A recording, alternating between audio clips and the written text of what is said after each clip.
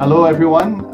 My name is Nabil Sultan. I'm a nephrologist in London, Ontario, and it's my pleasure to be with you today in this first annual CPPF conference.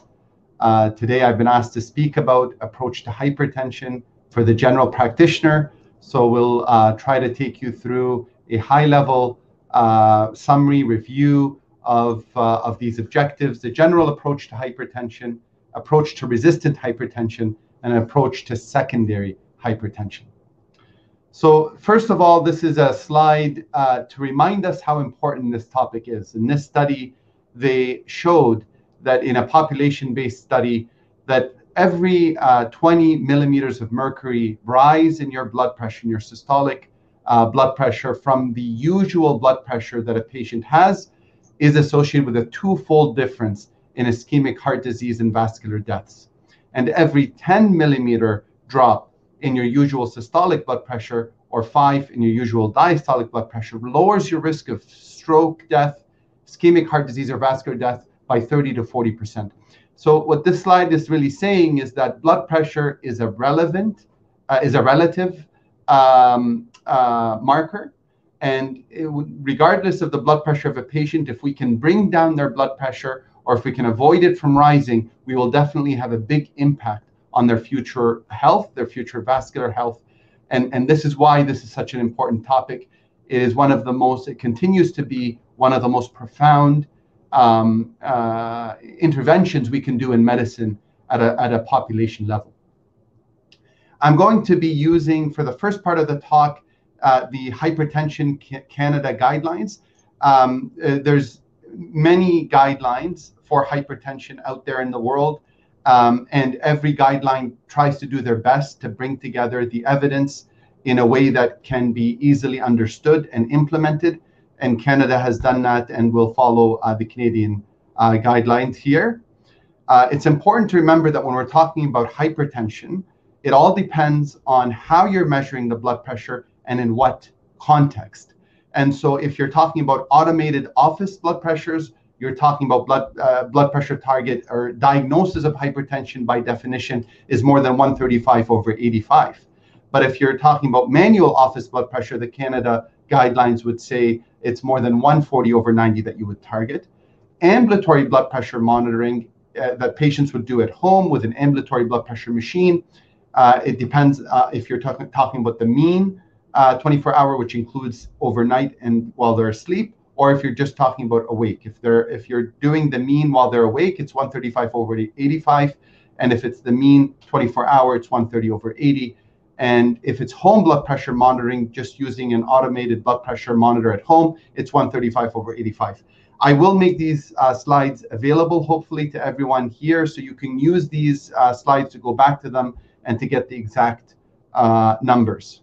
So it depends how you're checking the blood pressure and in what setting when you want to diagnose hypertension.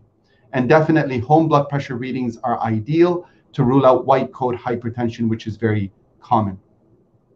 This is a busy slide that I'm basically leaving in the slides for you guys to look at afterwards, but basically it's the same idea. It depends. It takes you through this algorithm based on how you're measuring blood pressure and in what setting, and if whether or not you have diabetes. There's different settings for the specific diagnosis of hypertension. Now, once you have identified a patient with hypertension, what should you be ordering in your office? You should be ordering a number of blood tests. Electrolytes and creatinine are very important, given that many hypertensive patients do have renal impairment. Fasting blood glucose and an A1C are very important because hypertension, diabetes are very common. And lipids, fasting lipids is also important. You should also be ordering a urinalysis, include a urine albumin to creatinine ratio. Many people will order urinalysis, but will not order an albumin to creatinine ratio or a protein to creatinine ratio. But that is very important to actually quantify accurately protein excretion from the kidneys. And patients who do have elevated protein excretion are at much higher risk of both renal outcomes, but also cardiac outcomes. So you do need to measure that. And the urinalysis is simply not an accurate measure of protein excretion. So please do not rely on urinalyses and try to order urine albumin to creatinine ratio or protein to creatinine ratio, which are spot urine tests, and they're not You don't need to do the full 24-hour urine, but try to do the spot albumin to creatinine. ECG is also very helpful to know if the patient is exhibiting any signs of heart disease, and ruling out pregnancy in women, of course, is very important. For a patient with hypertension, you want to pursue lifestyle measures for sure. This should be the first thing that you go to in general practice. As you know, low salt diet is really at the heart of our dietary management. And here in North America, we spend a lot of time reminding patients that it's not just adding salt to your food, but it's all of the processed, packaged, frozen food, canned food that has so much salt in it. Even bread, for example, can have a lot of salt. So sometimes patients need to be educated on where the salt is coming from. There is a common diet called DASH diet, which is a general healthy diet that we could also recommend to patients.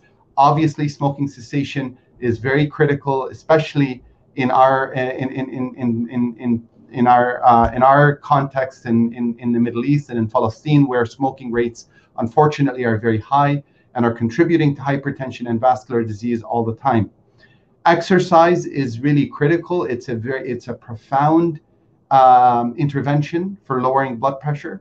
And we're not talking about unbelievable amounts of exercise. We're talking about moderate intensity, 30 to 60 minutes, a brisk walk a few times a week really has a big impact on blood pressure. So reminding patients about that and talking about it by the physician actually has been shown to make a big difference in compliance, patient compliance. Weight loss is very important, and weight loss does lower blood pressure. Alcohol and NSAID avoidance and stress management are all important lifestyle measures. In terms of just general rules of thumb for goals of therapy, I generally go by this: less than 140/90 in everybody is a good general rule of thumb. Less than 130/80 in diabetic patients and patients with CKD is also another good rule of thumb. Now, the SPRINT trial was a big trial that came out a few years ago that kind of contradicted a lot of increasing evidence, which was pointing at that you don't really need to be aggressive in blood pressure lowering, that you get most of your benefit going less than 140 and maybe less than 130, but not more aggressive than that. The SPRINT trial contradicted the multiple trials that showed that. It was a well-done trial. It was a large trial, but it was a trial in a specific patient population. There were patients that were over 50 years old and were at significant cardiovascular risk, and a third of them ended up having chronic kidney disease. And in that patient population, they showed a significant reduction in the primary outcome when you aimed for less than 120 systolic. They did not have a diastolic target. They just had a systolic target of less than 120. And those patients that were in that group did the best. So in that specific patient population, you can consider less than 120, but otherwise less than 130/80 in diabetics and chronic kidney disease, and less than 140/90 in everybody else.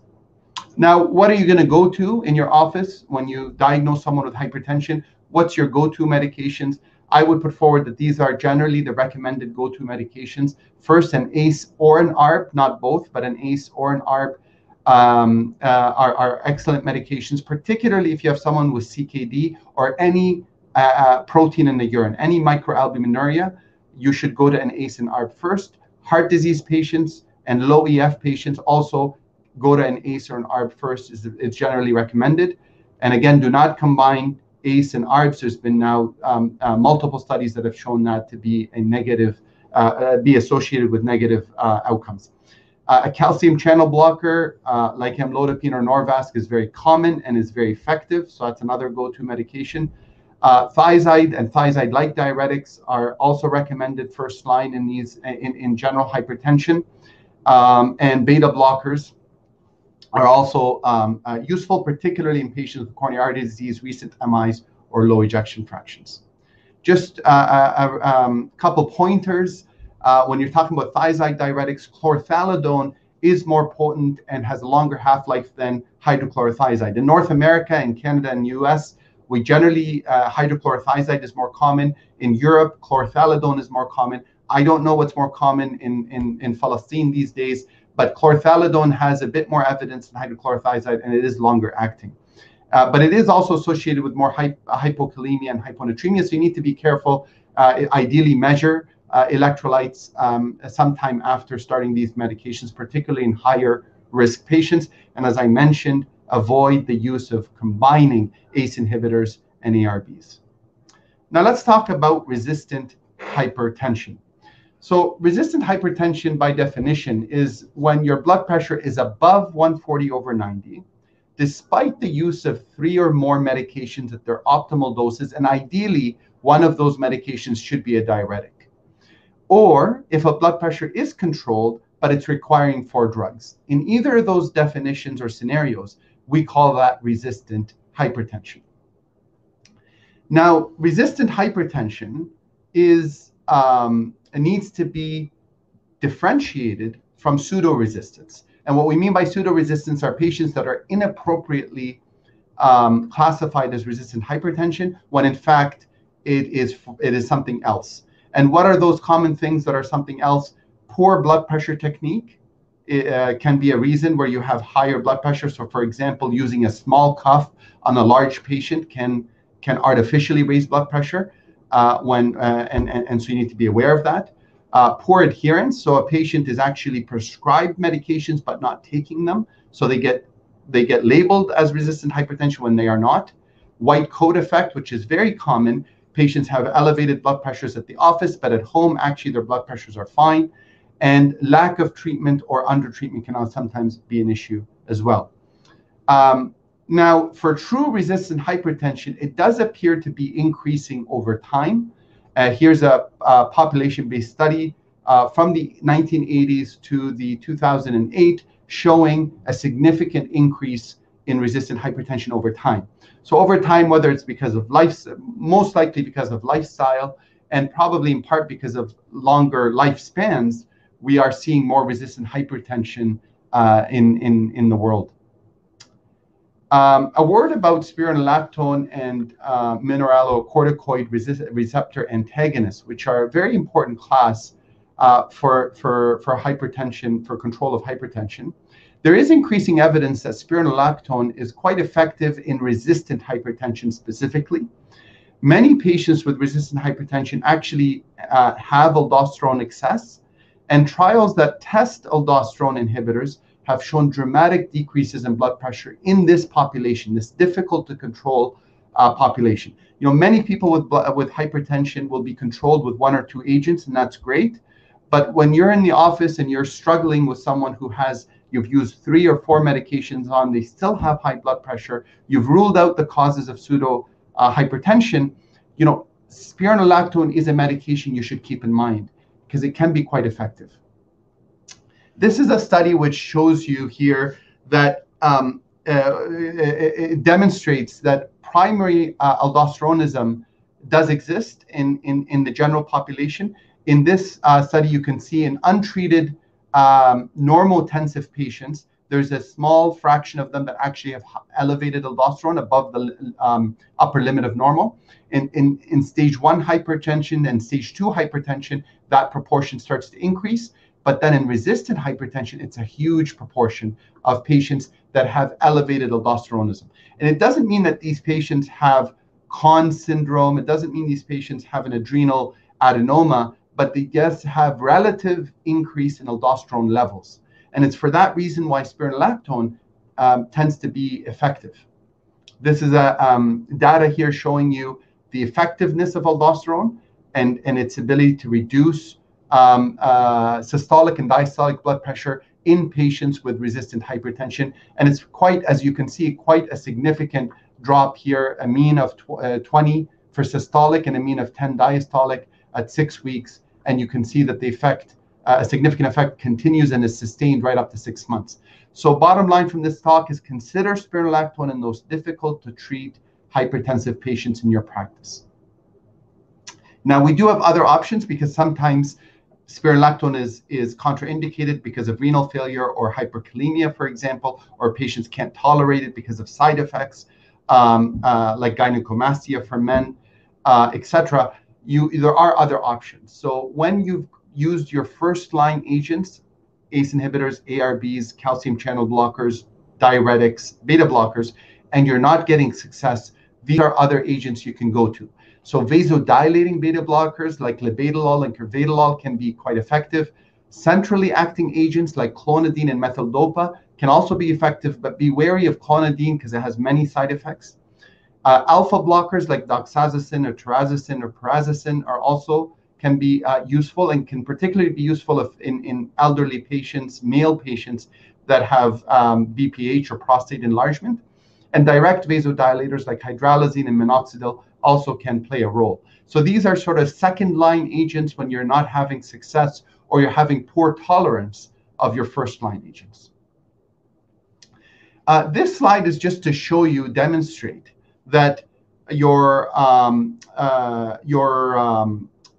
labeled resistant hypertensive patients, many of those patients actually are just not adequately treated. They took in this study 387 patients that had been diagnosed and labeled as resistant hypertension, and they took them through a very special, very close follow-up and treatment in a specialized clinic. And at the end of the study, 275 of those patients ended up getting control of their hypertension, while only 29 patients had true refractory hypertension. So only 9.5% of the original patient population that was labeled as resistant hypertension actually had resistant hypertension. It's just a reminder to us that many patients that seem like they don't have good control, if you get on top of dietary recommendations, if you ensure compliance with medical treatment, if you use lifestyle measures, you can often get them well controlled. And if you follow them closely enough in the outpatient setting as well.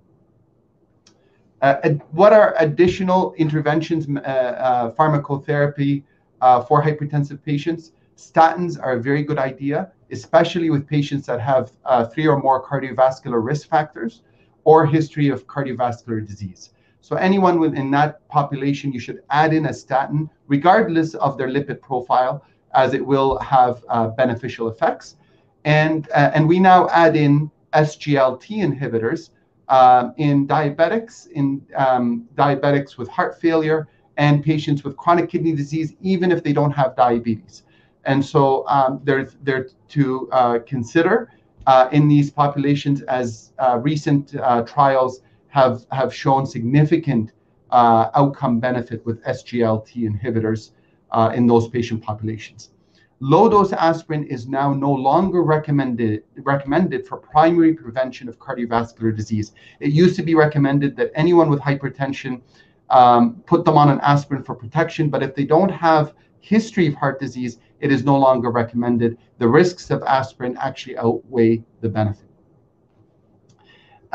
So if you have resistant hypertension, as I mentioned before, consider the mineralocorticoid resistant and receptor antagonist, spironolactone, eplerenone, finerenone. I don't know what's available in Palestine in your own in your communities, but spironolactone is widely available, even if the others are not. In Canada, it's hard still to access eplerenone and finerenone, but we obviously have access to spironolactone.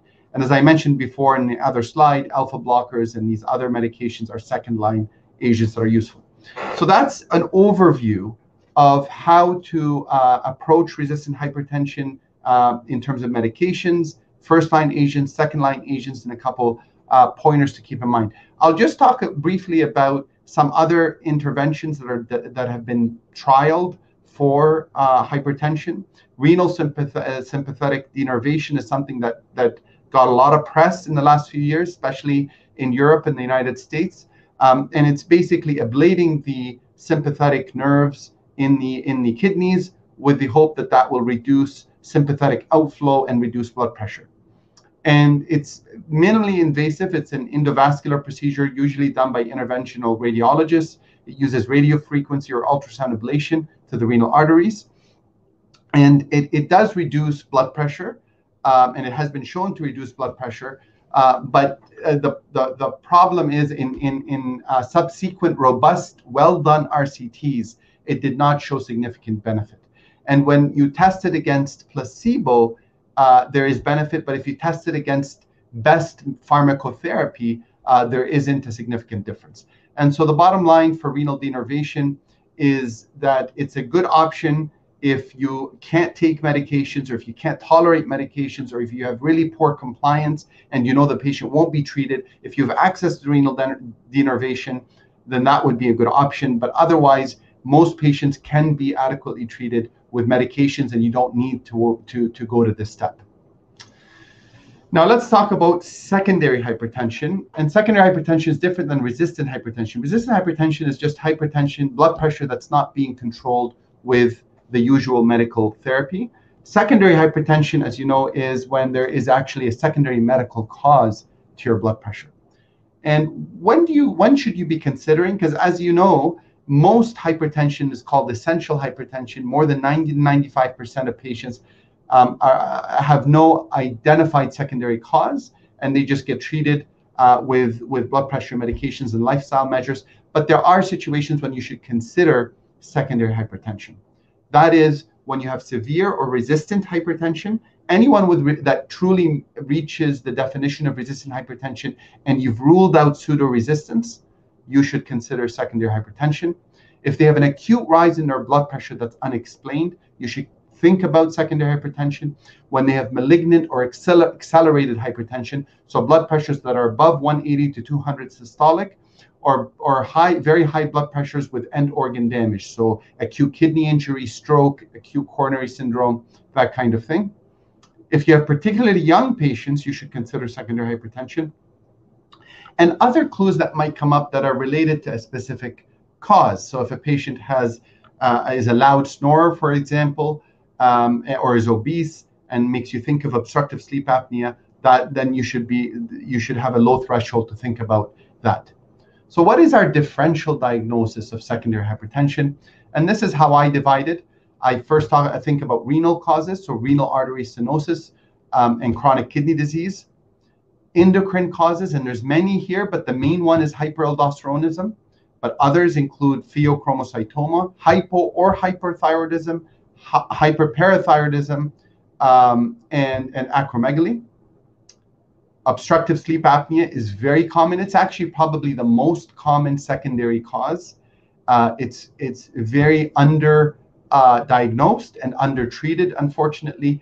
But I'll tell you that patients that I've identified with obstructive sleep apnea and treated with a CPAP machine have significantly improved their blood pressures. And so it can be something, if identified and treated, you can have a profound effect on these patients' blood pressure, not just their blood pressure, but on end organ damage like pulmonary hypertension, heart failure, and overall well-being.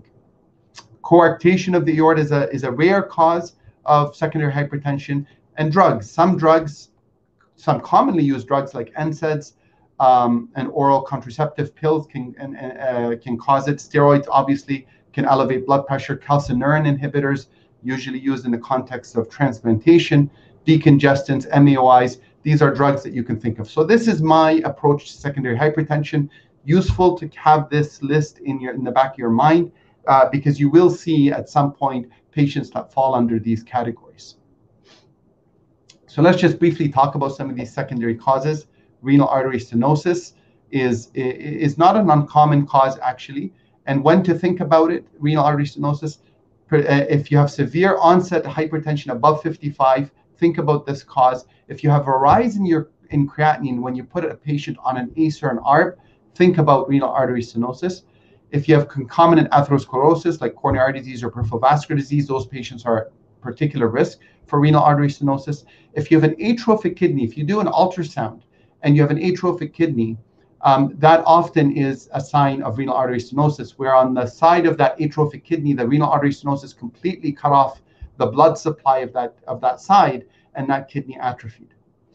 And if you have recurrent flash pulmonary edema, is a classic symptom of renal artery stenosis. And if you hear an abdominal bruit in abdominal examination, particularly if it lateralizes on one side, then consider renal artery stenosis. Now, what are you going to do about renal artery stenosis?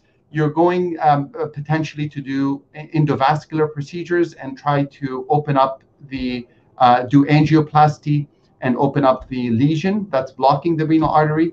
However, if you're doing it, it depends on why you're doing it. So in this study, the Astral RCT, but also other RCTs have been done as well that have shown the same thing, which is using medical therapy against proven renal artery stenosis is just as good as revascularization when it comes to long-term kidney health.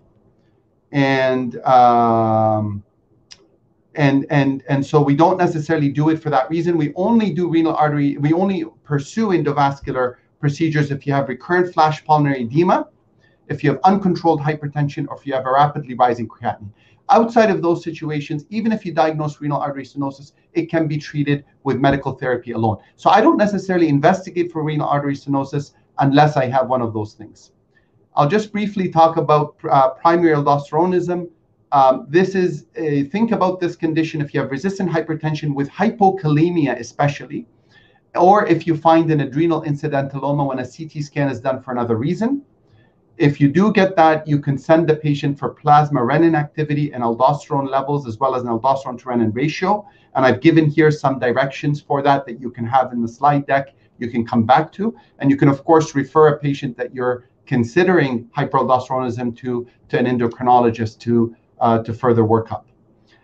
You may want to screen for pheochromocytoma in situations where you have paroxysmal, unexplained, labile, and or severe refractory hypertension. And if you have certain symptoms like headaches, palpitations, sweating, panic attacks, or pallor, and you can send them for 24-hour urine catecholamines or whatever your local lab does for pheochromocytoma. Again, you can refer them to an endocrinologist about that. Obstructive sleep apnea, I'll just leave you with because it's a critical diagnosis to identify in the right population and then treat with CPAP.